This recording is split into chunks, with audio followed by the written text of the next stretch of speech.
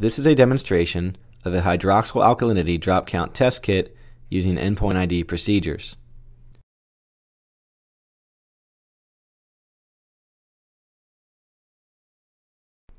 The first step according to the endpoint ID procedure is to collect an accurate sample. The smallest change in sample size will lead to inaccurate results.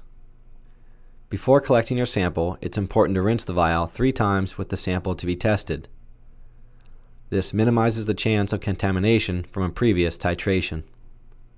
To get an accurate sample, hold the vial close to eye level.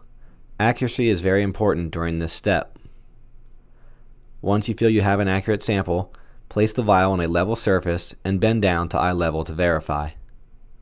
When performing a drop count titration, a white background can provide contrast to better see the color changes. A cabinet tray or a white paper towel can provide that contrast.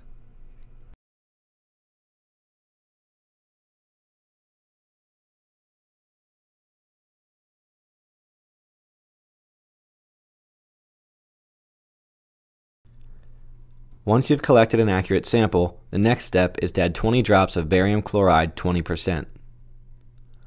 The bottle contains a dropper tip, so it's important to hold the bottle vertically to get a consistent drop size.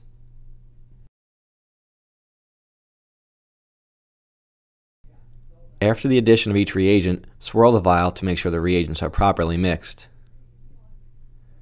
You may also choose to remove the dropper tip and use the syringe to add 1 ml of barium chloride to the sample. The next step is to add 2 drops of phenolphthalein indicator. The bottle contains a dropper tip, so it's important to hold the bottle vertically to get a consistent drop size. After the addition of each reagent, swirl the vial to make sure the sample is properly mixed. The sample will turn pink if alkalinity is present. The next step is to perform the titration using hydrochloric acid titrant. It's important to make sure you have the proper titrant and the proper sample size for this titration. Add the titrant 1 drop at a time, swirling the vial after each drop to properly mix the sample. You must count the number of drops during this step. The bottle contains a dropper tip, so it's important to hold the bottle vertically to get a consistent drop size.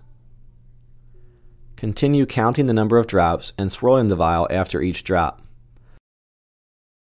The titration is complete when the sample color changes from pink to colorless.